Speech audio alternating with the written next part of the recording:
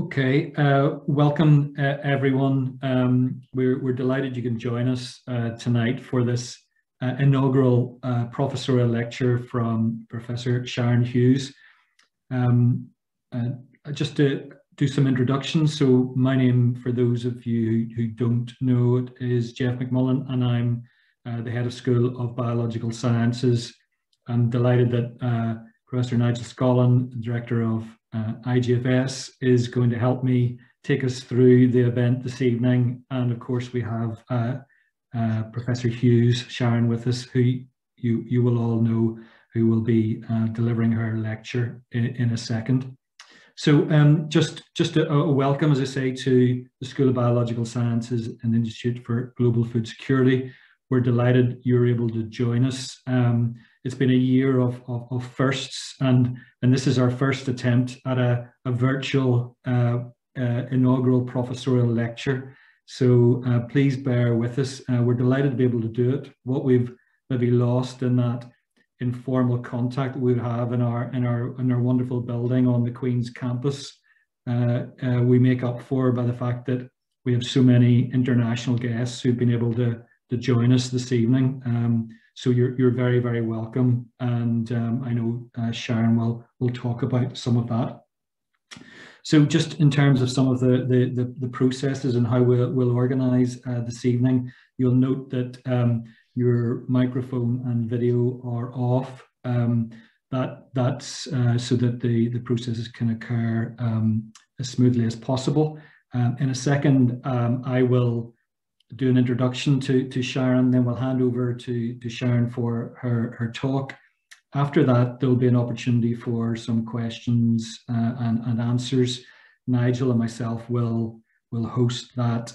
You will be able to put up your hand, and then Michael, who we thank for helping us with the organization of this, Michael Hills, will invite you forward to speak. But there's also the opportunity to put in questions in the Q&A function at the bottom of the screen, which Sharon will do her best to answer, and of course we'll encourage her along the way.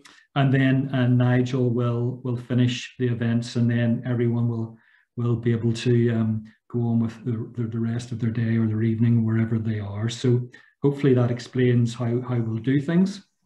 Yeah, then we'll make a start. So usually at this stage, whenever we do these events, which are a highlight of the year, and we're delighted that we've been able to recommence these, that I give a bit of an introduction to all of that Sharon's achieved so far to make this evening this fantastic event. So Sharon graduated from Bangor University with a BSc Honours in zoology, and then undertook a master's in parasitology and medical entomology, Liverpool School of Tropical Medicine, before commencing a PhD in microbiology at the University of Manchester. After graduating from this, Sharon went on to work for Eurofins Scientific and then postdocing at Bath before moving to Aberystwyth, initially as a principal investigator in rumen microbiology, and then eventually progressing to senior lecturer in animal science. We were delighted to recruit Sharon to the school and the institute at Queen's in 2017, when she joined us as a reader in animal science, and then was appointed professor in 2019. Sharon's research interests span the fundamental discovery science up to and including translational research that has impact on the society in which we live. It is largely focused on understanding microbiomes, particularly those of the GI tract of livestock animals, but we'll hear a lot more about that from Sharon, so I won't speak any more on that detail. Sharon has a very collaborative and team science approach to the way she works, and she's really successful at doing that. Since joining Queen's, for example, she's been PI or co-I in projects that have been worth over £26 million, and they've involved networks spanning the globe. Sharon publishes her research findings in really high quality research journals such as Microbiome, Nature Communications, FEMS Microbiology, Ecology, and she supervises a really large team of excellent doctoral and postdoctoral scientists. In addition to making these individual contributions, Sharon makes a huge contribution to the school, the institute, and to the university. She contributes to the microbiology education within our school and institute.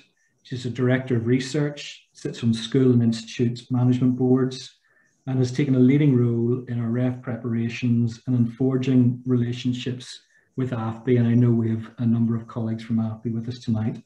And we know that that will bring both our organisations great benefits and also benefits to the people of Northern Ireland.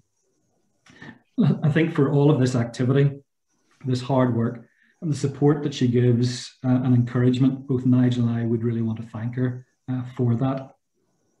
There's a lot more that can be said about what Sharon does, her contribution to learned societies, her internationalisation activities, and we can see that from so many colleagues that have joined us from around the globe tonight, and her editorial leadership of learned journals.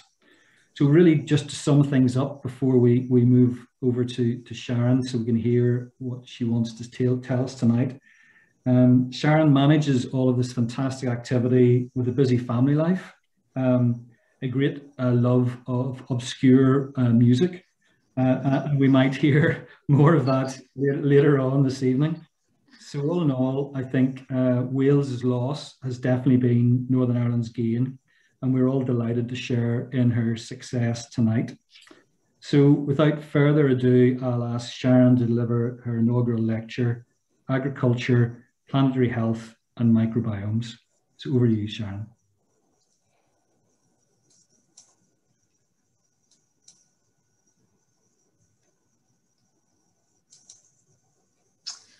Okay, can you see it before I start? Yes, okay. Well, I'm overwhelmed by that introduction. I'm not sure what to say. I'm also overwhelmed by the number of people who have joined to listen to this. I was told 170 participants from 20 countries. So thank you very, very much for joining. So what I'm going to do is try and entertain you for the next 30 or 40 minutes and take you through the story, I guess, from the beginning to where I am now.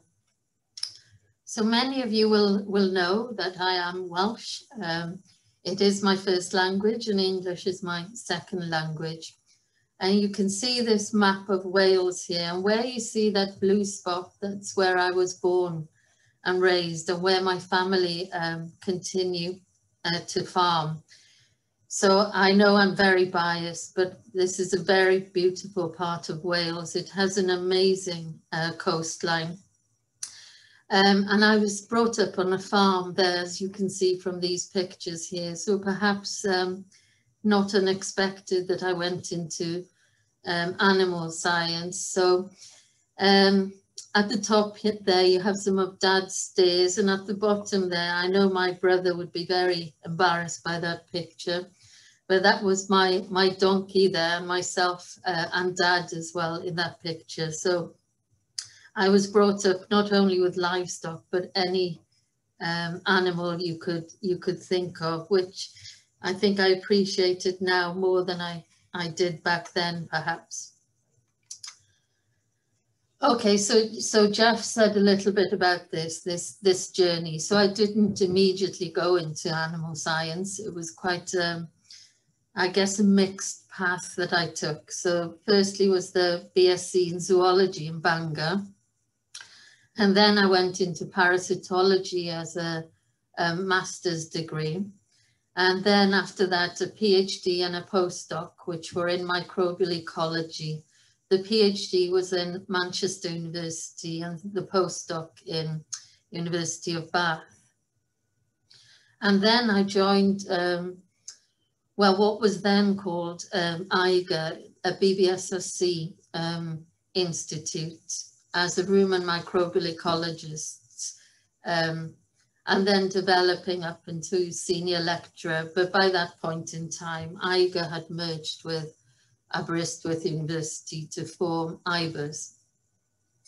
So I guess that's when animal science really started to come into it, and using some of the disciplinary expertise I had learnt on the way, particularly on the microbiology side. So as Jeff said, 2017, I came to Queen's, and something I don't regret at all. And I progressed to professorship. Okay, some of you will see this slide and some of you will laugh, and others, I think I may need to explain this one a little bit. So I'd said that I would give this inaugural back in just before Christmas, and I was thinking about it on and off and looking for some inspiration. You know, what do you do? What do you say in an inaugural? And I was watching one of my favourite programmes, Father Ted, which is based in the south of Ireland. And this particular episode is called Christmassy Ted, whereby he obtains a Golden Cleric Award for his contributions to the clergy. And he decides in his acceptance speech to actually name and shame everyone who had stood in his way during his career. And I suddenly thought, well, that could make quite an interesting inaugural. But the truth is, I have had some fantastic mentors along the way. So in fact, even if I wanted to, I couldn't do that. And the first I would like to pay particular attention to and thank them very much is Peter Gilbert and Andrew McBain, who helped supervise my PhD. So Peter Gilbert has unfortunately passed away for a number of years now, but I could tell you quite a few stories about him. He was very much an eccentric, and he left a lasting mark on my career. So thank you very much. So for the PhD, I worked on the effects of protozoa on biofilm community dynamics. Now, I know I have some non-scientists in the audience, so I will explain this a little bit. So if you see this picture in blue here, that is a protozoan, and they live everywhere. They, about 80% of us will have protozoa living in our mouths. This particular one is found in fresh water, so they're everywhere. And they graze on bacteria, so they get their nutrients from bacteria. So now I want to just introduce this concept of biofilms. So bacteria in nature, they don't exist as single cells, but they exist as these almost like clumps of bacteria, and they surround themselves in this sticky matrix. And the analogy that I always use is it's akin to building your house.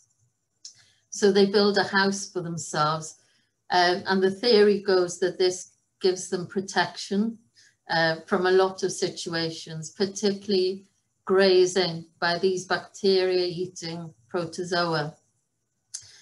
But what we found, okay, when you see the arrow in the graph there, we set up biofilm communities and then added some protozoa in to see what happened to bacterial numbers. And the open circles there show you what happens in the presence of protozoa as compared to the black circles where there's no protozoa. So you can see that they can actually graze. So this was one of the main findings, is that these protozoa have developed evolutionary mechanisms that allow them to actually take advantage of these bacterial hotspots. But what's really interesting is that they don't deplete the bacteria completely. And if you monitor this for a lot longer, you see they allow the bacterial numbers to go back up again before they start to graze. So they're making sure that they always have a source of food. Okay, so then I moved on to my first postdoctoral position, which was with Michael Brown and Anthony Smith in University of Bath. And this again was working with these protozoa that we find in the environment.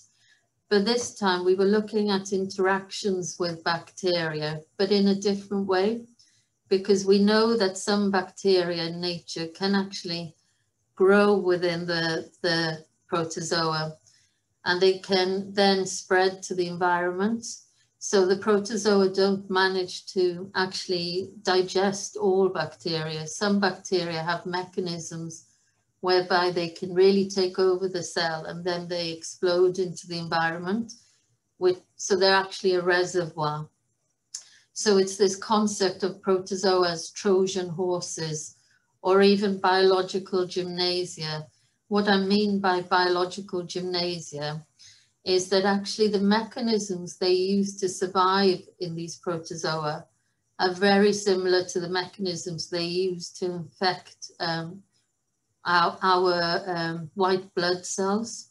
So it's almost like they use the environment to practice until they come to the real situation, and then they can infect, they can better affect humans. So the picture here was actually one that I took back in the day when I was in the lab, and it shows you this bacterium, methicillin-resistant Staphylococcus aureus, or MRSA. I'm sure everyone has heard of that. That actually has these mechanisms of proliferating in protozoa. Okay, so on to the next bit. So many of you will know these two familiar faces here, particularly Nigel, who was on the slide at the beginning. So this is, I guess my epiphany moment is what I would call it, because this is when I started to work with the Rumen microbiome and ruminants, and I've never looked back since, because it brings my interest really in agriculture and microbiology together. So the initial project I worked on was understanding the role of rumen microbes in ruminant product quality. So the quality, the human health properties of meat and milk. And this was a project that was funded by BBSRC, and it had two arms to it. So there was one piece of work happening in Aberdeen with Professor John Wallace, and one arm happening in Aberystwyth with Nigel. And I decided to take on the postdoc in Wales, but I spent a substantial amount of time in the Rowett Research Institute with John. I was very, very fortunate to be able to do that, because he remains one of the most knowledgeable people in the field. Okay, before I go on, I think I need to explain just a few things just for the non-scientists in the audience. And that is, I'll be talking very much about this rumen microbiome from this point onwards. What microbiome really means is the diversity of microbes that are present and what they're actually doing. And ruminants have 4 compartments to their stomach. And my particular interest is in this compartment here, the rumen, and that is because it's full of microbes. And this is where the animal digests the feed. And if they didn't have this organ or all of these microbes, the animal wouldn't survive. So this rumen microbiome here is central. So you will have bacteria in there, protozoa, fungi, and archaea. So this ecosystem really appealed to me, purely because obviously being brought up on a farm, but the fact that you also have such a complex ecosystem as well. And I was quite keen to continue some work on the protozoa at that point. So this microbiome, okay, is central for everything to do with productivity, product quality, and I just want to highlight the environmental impact. So if you look at the bottom there where I have archaea or methanogens, they are the group of microbes which are responsible for producing methane. And before we go any further, methane is actually burped from the mouth of ruminants. It doesn't come out the back end very much.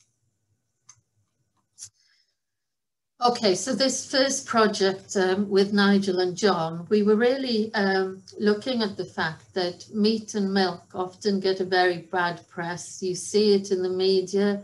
They're full of these SFAs, or saturated fatty acids, and they have less of these human health beneficial polyunsaturated fatty acids. And these saturated fatty acids have been linked to cardiovascular disease and many other ailments.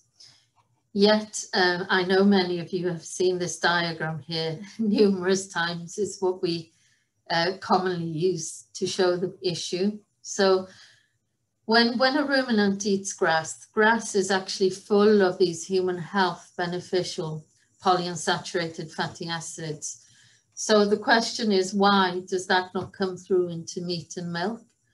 And it's purely down to this rumen microbiome and the fact that the rumen microbes, they actually find polyunsaturated fatty acids toxic to them. So they quickly convert them into saturated fatty acids so that they can survive. And about 92 to 96% of dietary lipids would be converted to saturated fats. So therein lies the issue. So I spent maybe three or 4 years initially working on this and just trying to understand which microbes were responsible for this, because if you could understand who was responsible, then you could maybe develop ways of manipulating those microbes and stopping them from converting so much of the PUFA to saturated fats. The bottom line is we used experiments whereby we had changed biohydrogenation capacity. So we had added fish oil, which does slow down biohydrogenation, as a way of just being able to compare the microbes present when you fed fish oil versus when you didn't feed fish oil. So we could really pinpoint who's responsible. And the answer we got was highly complicated. So many microbes that probably play a certain role. And actually one of the main microbes that we think plays a role is also one of the most important for productivity in the animal. So if you were to develop tools to actually inhibit those particular microbes, it would also have an effect on the growth of the animal or ability to produce milk. And also, as you know, I'm fascinated by protozoa, but the rumen protozoa, I had never seen anything like them before. So these look completely different from the protozoa you would find in ponds, for example. They have highly calcified exoskeletons because the rumen is constantly contracting. It's not an easy environment to live in. So they've developed lots of strategies, I guess, to be able to survive in that environment. So the picture here on the right-hand side shows you some of these protozoa next to a plant, plant material. And what I saw first, when I took a piece of plant material out from the rumen, I noticed immediately these protozoa here, which are called epidymium, and how they were associated strongly with the plant material. And as I was watching them, I could see that they were almost going through the cells of the plant material and hoovering up chloroplast material. So the analogy I'd like to use there is think of these as hoovers, essentially. They're going through the plant material, picking up chloroplasts. And chloroplasts are actually, they are the photosynthetic cell of the plant. but they're also where you find most of the polyunsaturated fatty acids and protein.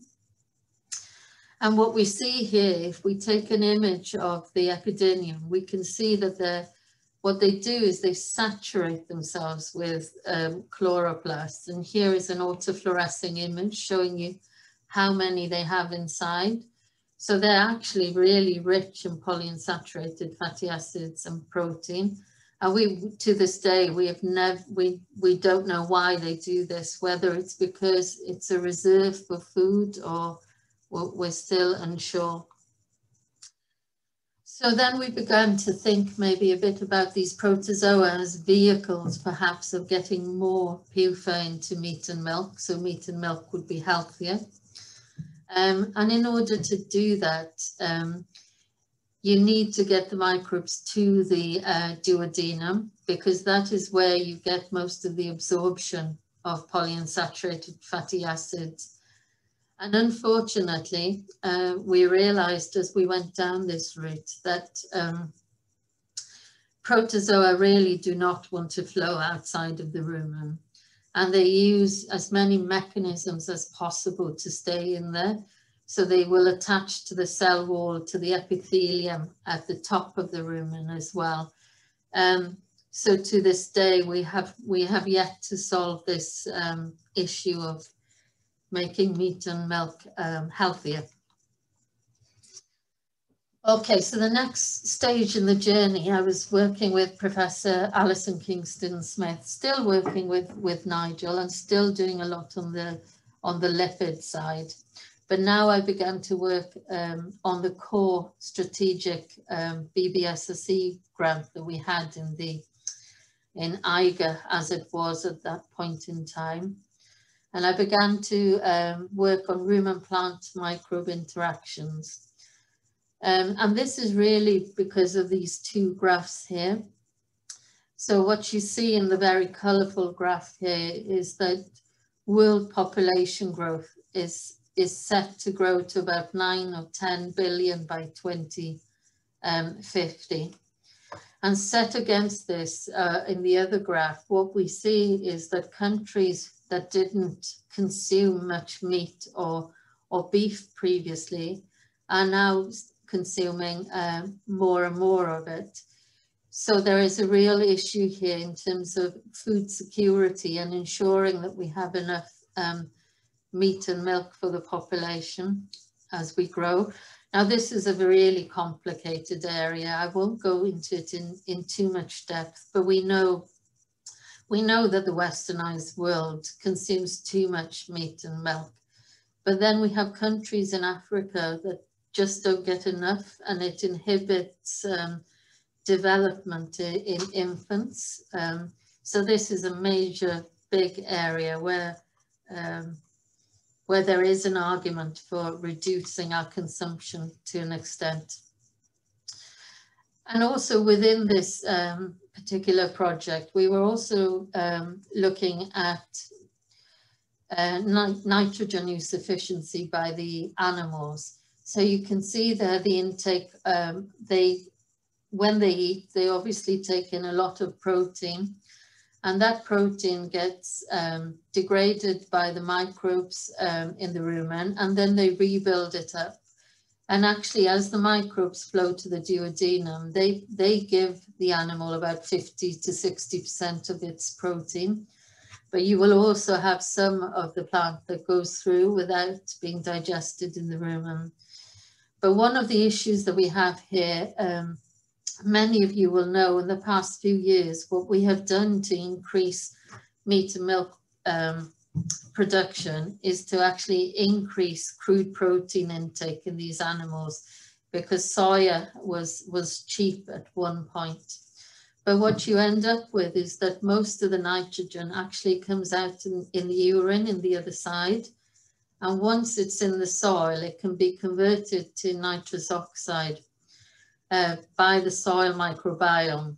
So again, another microbiome there that's really important. And what I want to point out is that nitrous oxide is actually one of the most potent greenhouse gases. It's far more potent than methane.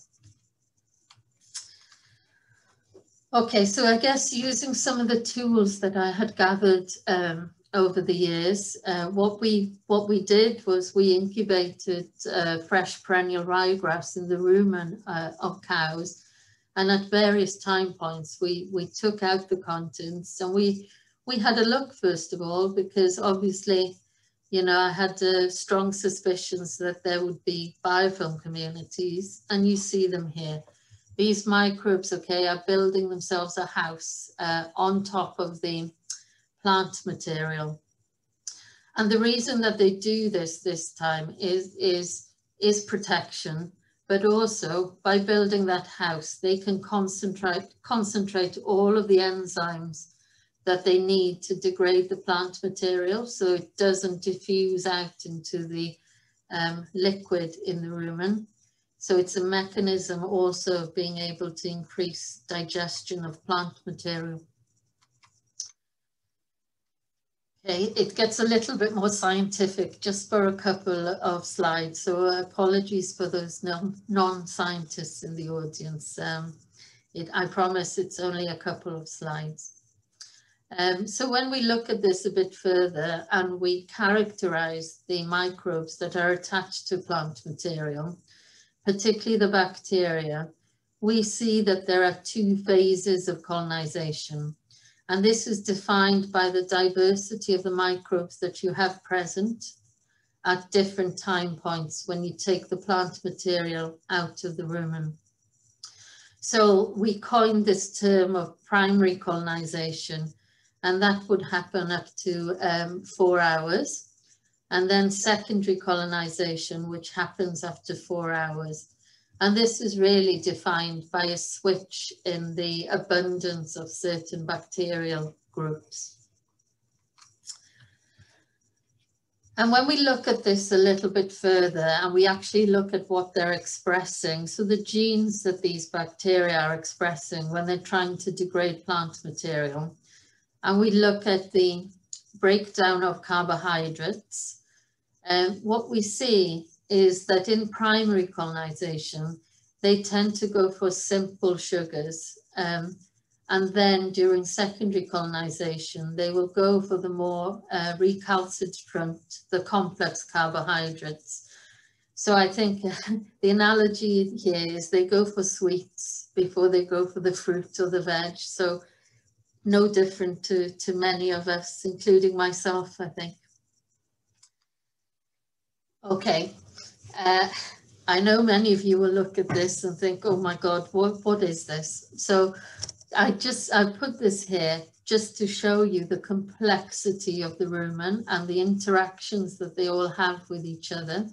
And at this point in time, I really need to thank my colleague, Chris Creevy, because when things get, when we get into hardcore computational biology, I absolutely have to rely on Chris for that.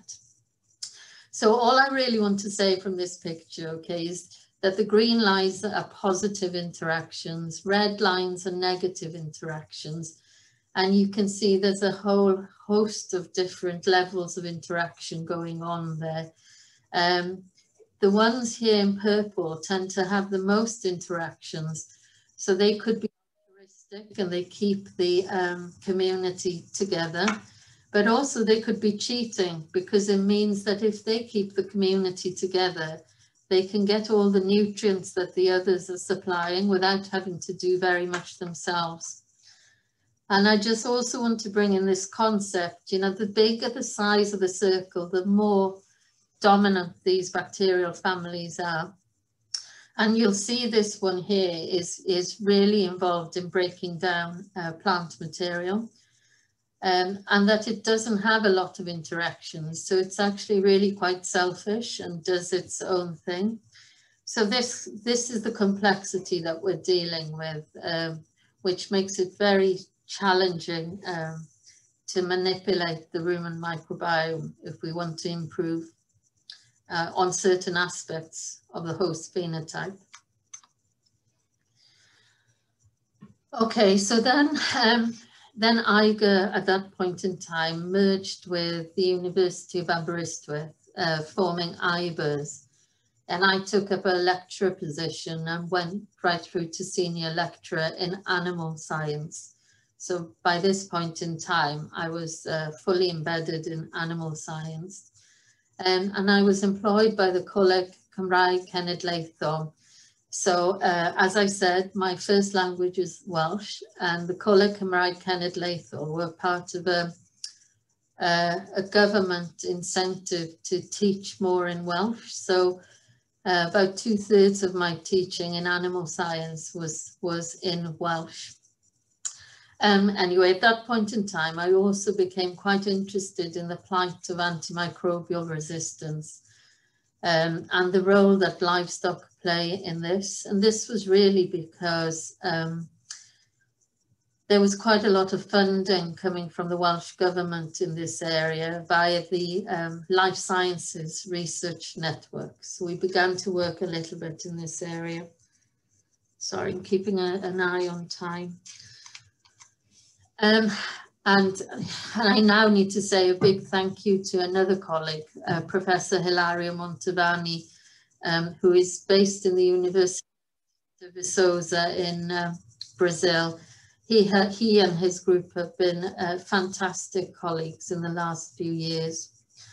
And that's demonstrated here in this image. I won't go into depth about the image, but essentially we started to look at antimicrobial resistance in rumen microbes because they flow out into the feces. They can be a source of, I guess, resistance going into the environment and a human health concern. So we looked at 435 different rumen genomes, so genomes from mainly bacteria. And we found that 84 of them had quite a lot of resistance to numerous different groups of antimicrobials, which did give us quite a nice publication, but is also a huge concern for the farm environment. So also at this point in time, I was thinking about the interactions of rumen microbiomes, rumen microbes together. And whilst, you know, they work together most of the time in symbiosis in order to break down plant material, they are no different to any other microbiome, and sometimes they need to compete. So at this point in time, we began to think about what novel antimicrobials could they be producing, and could they, as well as being an issue for the spread of antimicrobial resistance, could they also provide a possible answer? So to cut a very long story short, we now have hundreds of novel antimicrobials which have been discovered from the rumen microbiome. And we are currently testing them in a bovine mastitis experiment with raft solutions. So I'm hoping that will give us some nice positive data. Okay, so onwards to Queen's University and what I've been doing here. I have to say a very big thank you to my colleagues in AFBI who have welcomed me from day one. And you know, most of the work I will show you from this point inwards is with my very valued colleagues in AFBI. So every single thing that I've worked on in the past has continued right through to product quality, whether we're looking at improving production or reducing the environmental impact of ruminants, or the whole antimicrobial resistance area and developing new novel antimicrobials that can improve upon animal health. So they are strong areas that we look at as a group and with many collaborators. But there is also a little bit of work that we're now starting on monogastrics as well. So some work on poultry and pigs. But I will stick to the theme of ruminants just to finish. So many of you will know, you know, ruminants are again in the press quite often because of the amount of methane that they release. So this 27% of methane released to the environment comes from enteric fermentation. So what that means is the methanogens that we find in the rumen, and the methane, as I said, is then burped out into the environment. So this is quite a complicated area because in actual fact, you know, fossil fuels do contribute more as a whole to greenhouse gas release and climate change. And also there's been some data released from Oxford University recently showing that methane has a half-life which is much less than carbon dioxide, which means that when methane goes into the atmosphere, it degrades more quickly than carbon dioxide. So at the present time, it's really unclear as to what effect ruminants actually have. But irrespective, there are things we can do and things that we need to do in this area to improve upon the environmental impact of livestock. And so the story goes that if you actually reduce methane release, you will actually get better production because it causes them to redirect the energy into breaking down plant material, producing volatile fatty acids as a source of energy. But I would put a caveat on that. That's certainly not the case with every single time. But there are some instances where you will see that.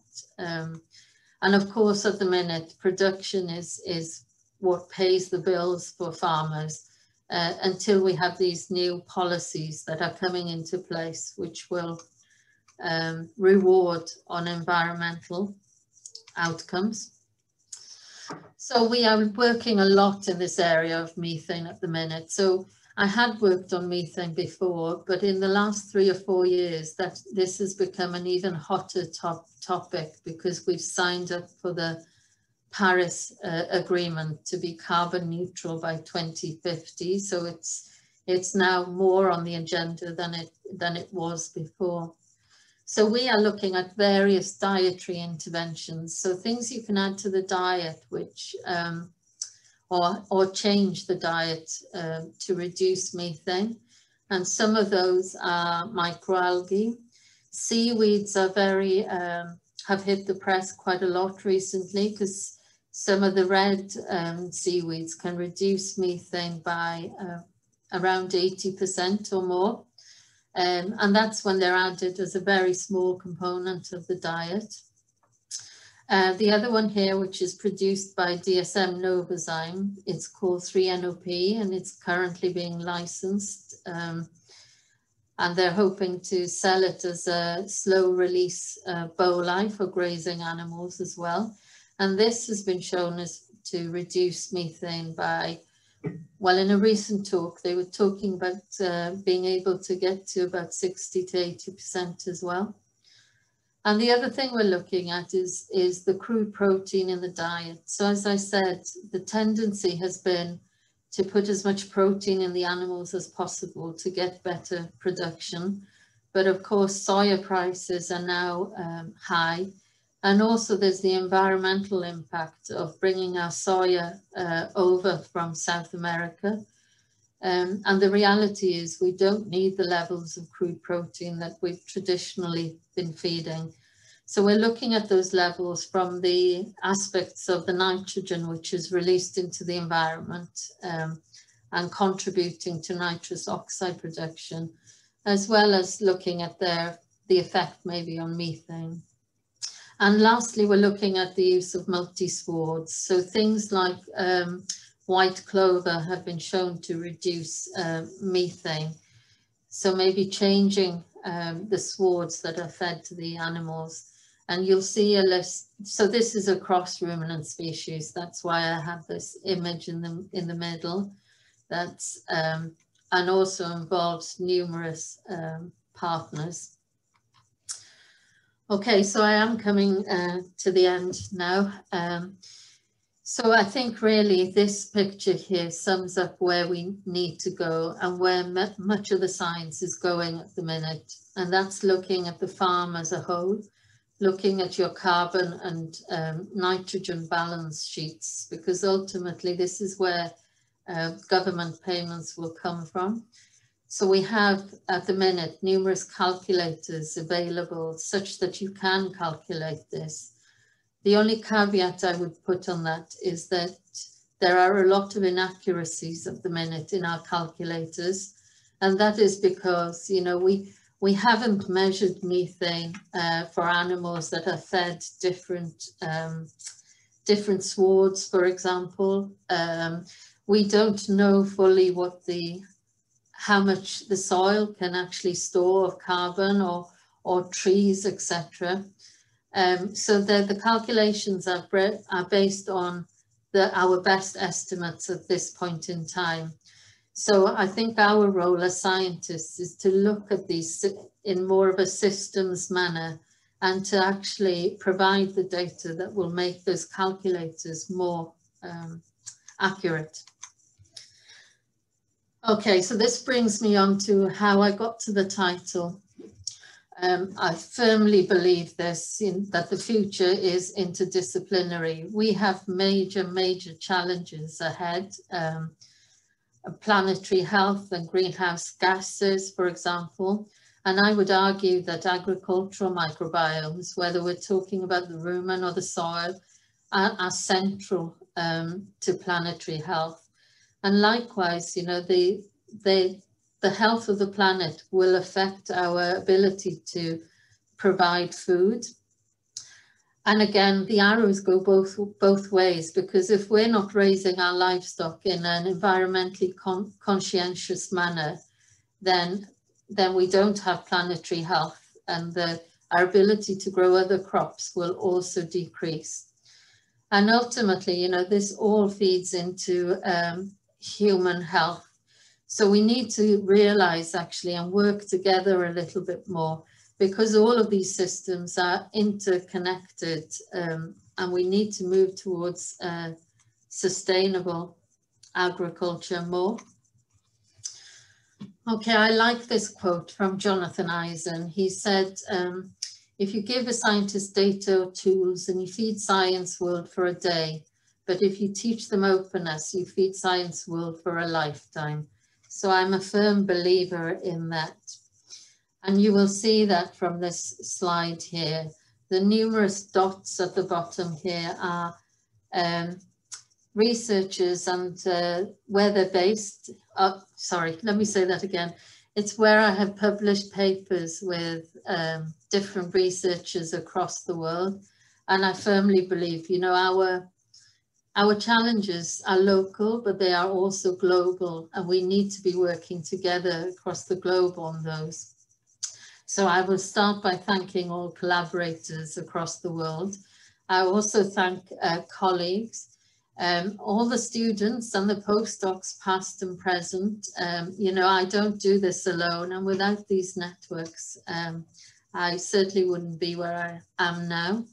So I've just brought out these three people here at the side. The first one is Professor Mike Lehane, who is now, I believe, retired. And he was the one in Bangor University that told me, you need to go and think about doing a PhD. And I have to say, I was mind blown by that at the time. A farmer's daughter from Cardigan going to do a PhD was unheard of. So I went to do the master's first, but eventually I had the confidence to go and do it. And as I say, Professor Peter Gilbert, so much I could say about this inspirational scientist and mentor. So he wrote a reference for me when I went to Bath University, which said she's an excellent scientist, albeit Welsh.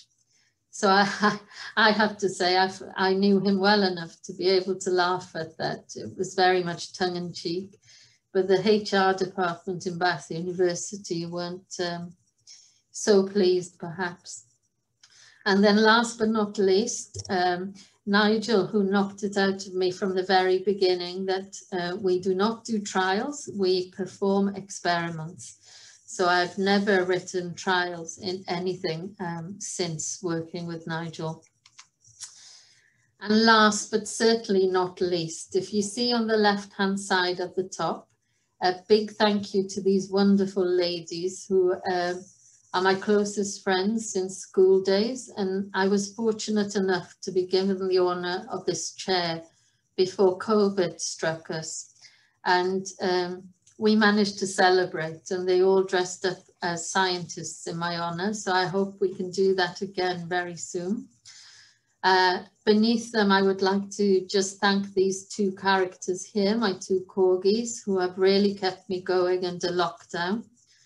And last but not least, the whole family. I wouldn't be here without the support of the family. And in particular, my long-suffering husband and my two daughters, who have provided a lot of support along the way. So there it is. That is my final slide. So thank you so much for joining this inaugural.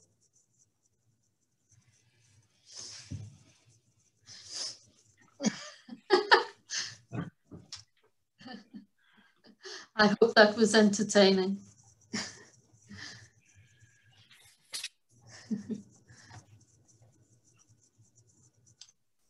Sharon, that was fantastic. I'm struggling. I'm not, it's not that I'm dumbstruck by it. It's the fact that I can't work my technology. So apologies. Absolutely fantastic and a brilliant run through a fantastic career so far, and lots of things to do. I realize that my lexicon expands greatly whenever I'm working with certain people in the school and the institute. Nigel knows this is one of my themes. I'm a very simple individual, and some of the terminologies I've heard over the last little while really have stretched me. I should be a better Scrabble player than I actually am, but I didn't expect mentions of Father Ted, burping, mergers, policy, and then you very eloquently in your own language talked about things that I can't even imagine what they are. So absolutely fantastic.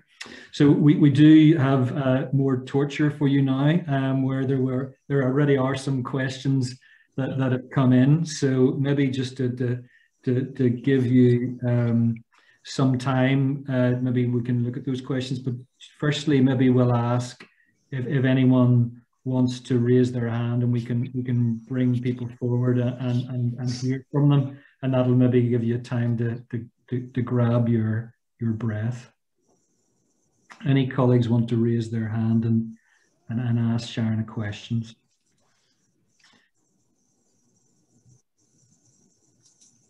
Okay, so we'll wait to see if people have the courage to come forward. There are some questions, and there's one there starting off from our colleague Mark E, who's asked a question in relation to methane from cattle and half-life in the atmosphere, and what does it break down to?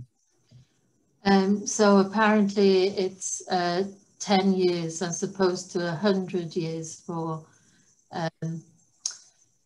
carbon dioxide. What does it break down to is a very good question, and I think it's an area yet to be developed, because there is some thinking that it could go to carbon dioxide, which is where it gets a little bit complicated. So that's really the work of the guys in Oxford University, which I can point you towards the thinking there. But at the minute, the IPCC are not adopting maybe the half-lives into the calculations. So it's still quite a hot topic, I guess. Maybe I can ask you, Sharon, just to extend that a little bit, and a little bit more pain in around that area, if I may. You know, this seems to be one of the biggest, the hottest subjects in relation to this whole methane contribution. How do you see IPCC taking forward this interesting angle from Oxford in terms of half-life of methane? Because that would radically transform the calculations in around the impact of ruminants on our environment. Yeah, it really, really would. So I have had many conversations with some of the people who sit on the IPCC on this, trying to push them forward to adopt half-life into their equations. The answer that I get is it's too early days and they want more data around it. But certainly things may well change, but at the minute, they want more proof is the answer that I'm getting. Okay. Yeah, it's a really exciting area there. Mm-hmm. Colleagues, we're just looking, anybody brave enough to put their hand up, even if you simply want to make a comment, you know, and I know there are many colleagues from around the world, so you have a real opportunity now to put your hand up, and we'll try and capture it if anybody wants to make comments. So please feel you're very welcome. So Matthias, it's good to see you. Please, the floor is yours if you can. Please speak. So, Sharon, first of all, really enjoyed your talk, and I really appreciate you know, all the great science you have been doing. I'm really delighted to participate today. So one of the questions is, you know, I'm sure you guys have been looking into nitrous oxides, and you know, despite, or let's assume we are fortunate enough that methane from ruminants might not have the impact, the negative impact it has that we assume it has right now. I mean, I would assume that the impact from nitrous oxides that get emitted specifically from manure might still really require us to continue to looking into that topic. What is your take on that? Can you expand on that a little? Yeah, and so you know, methane has been given the most publicity, as you know. I mean, for everybody tuning in, I've worked for many years with Matthias, and actually much of the work on seaweeds and methane has been the brainchild of Matthias.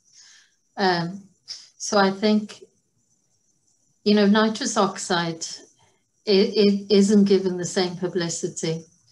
And we don't, when we look at nitrogen balance in the animal, we don't monitor how much of that comes out of the back end is actually converted into nitrous oxide in the soil. And none, you see it with the funding calls out there. They always talk about methane, but not so much the nitrous oxide. And that's, you know, it's 298 times more potent than carbon dioxide. And we really need to give it a little bit more emphasis. So that's my thinking around that. Matthias, I'm not sure if I've answered exactly your question. No, absolutely fine. I just wanted to get your you know, feedback on that. I really appreciate it.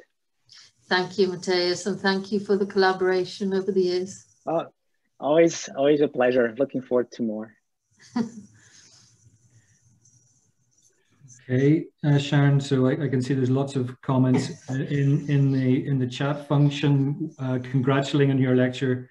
In particular, I've now worked out there's a Welsh word meaning excellent in there as well, which is fantastic. So yeah, we can bring across then Linda. I think is a question for you. Hi, that was a great talk, Prof. So listening to your talk has meant that a lot of us female scientists have been really inspired by the work that you do and the support that we get from you. I've been your PhD student and then your postdoc till present. I'm one of those people who've really seen the support and the faith that you put in others. So I just thought, what is the one advice that you would give aspiring young scientists, especially female scientists, in this area and in this field, that you would want to give them, who are hoping that one day they'll be somewhere where you are now? Okay, so you nearly made me cry there, Linda. What I would say, you know, what's really got me through is actually my enthusiasm for the topic, and most people will know I'm very, very headstrong. So you just have to continue. If you have the passion for the subject, and a little bit of stubbornness does help, I guess. It does ultimately get you through, because, you know, I wouldn't change what I do for the world. You know, some days are exceptionally challenging, of course they are, but in the grand scheme of things, it's actually meeting the diversity of people across the world working on major challenges together, which is really inspiring. So keep up the passion, Linda. And I know you have a slightly stubborn streak, so you'll be fine. Thank you. Okay, Sharon. I think we've got Robert coming forward.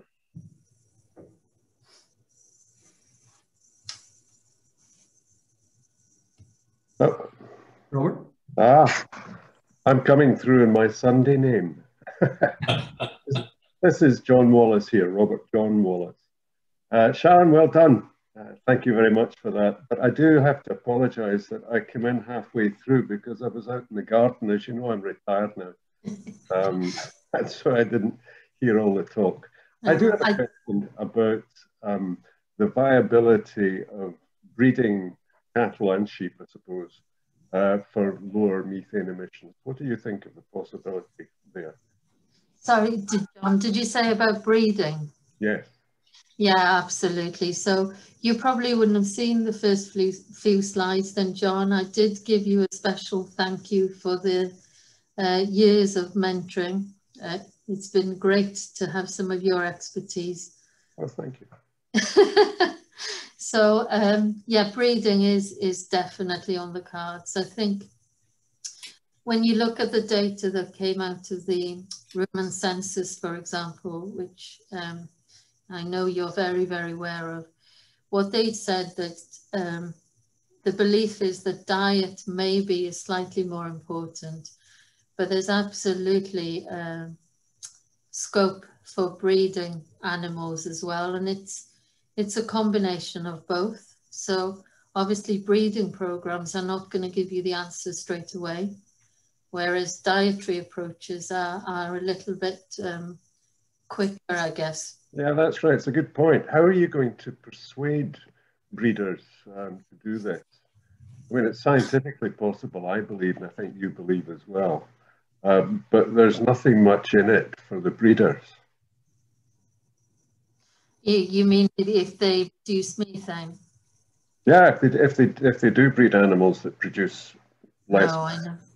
Well, therein lies the issues, and really, you know, that is absolutely the policy piece around this, and the new agriculture bill that's moving more towards payments based on environmental outcomes. And until we have those in place, then, you know, there is no value, because it's all still production.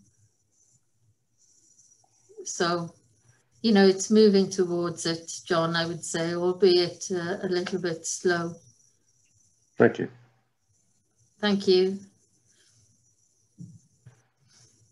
Okay, Sharon, I think, let me just see, I think we're getting close to our end here. I think there's a question on thoughts around comparing environment impact of products on a nutritional basis rather than weight and volume of product. Sorry, where is that?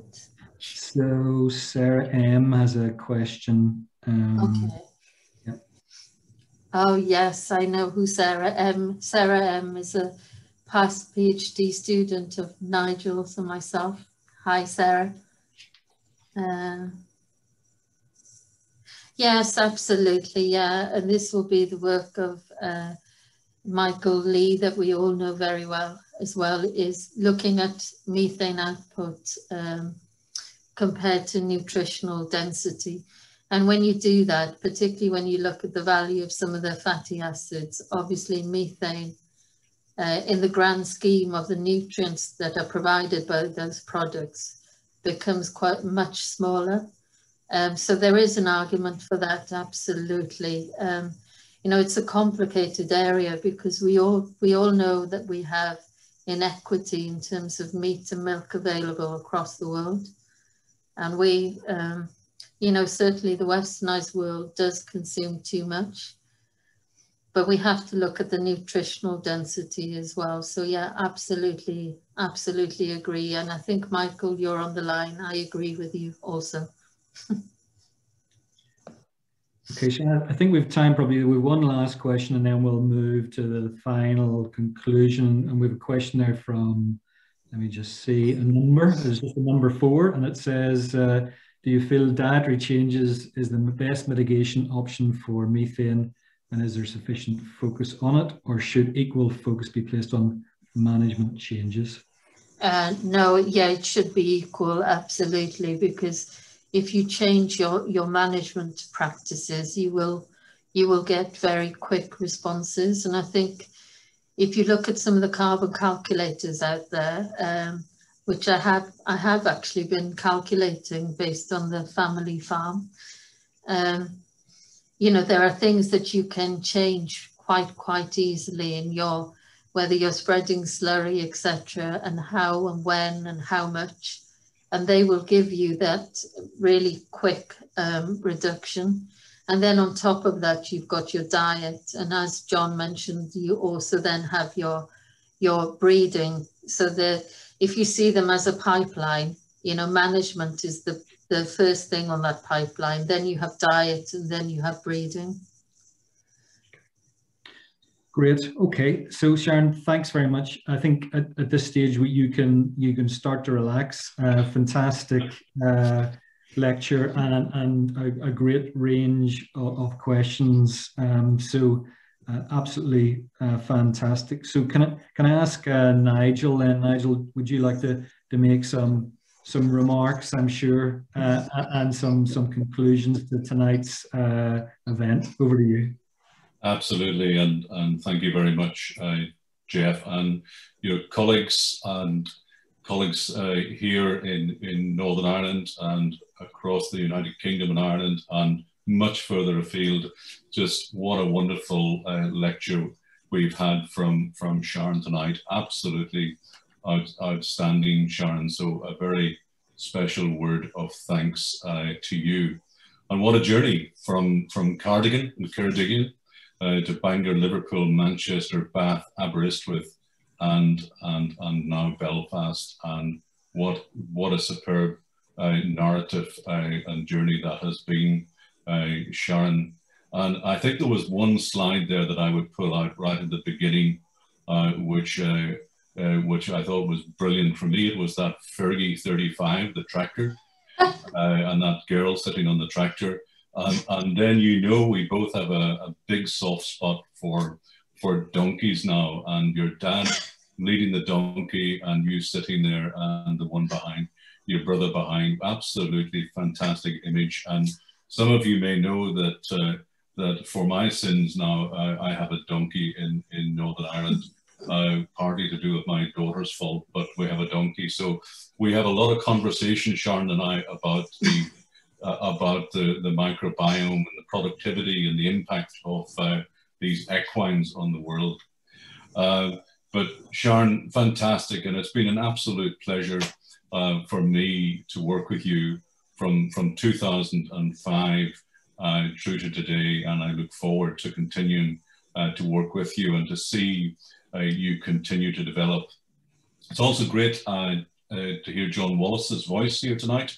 I can remember, John, when we started out in the wonderful world of Rumen Microbiology and lipids back, probably working together in around 2003, 2004, and then we're successful in getting BBSRC funding here.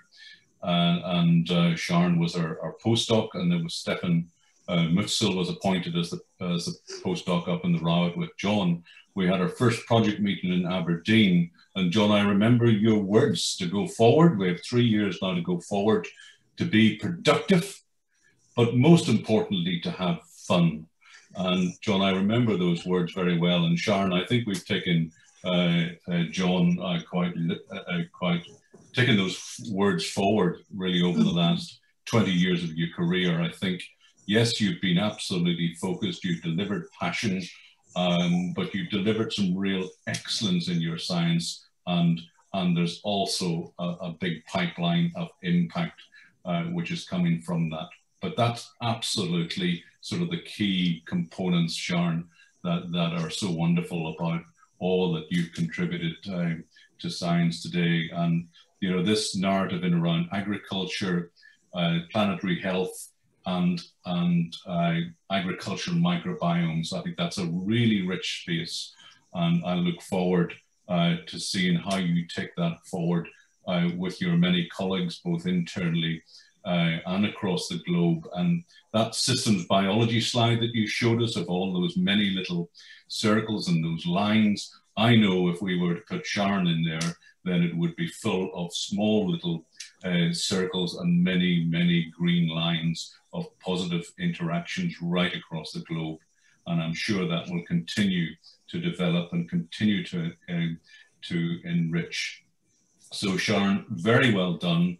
And also just to acknowledge, I know Reese and Mari and Greta will be watching and listening, and your mom and dad and all your family. So really great to have you with us this evening.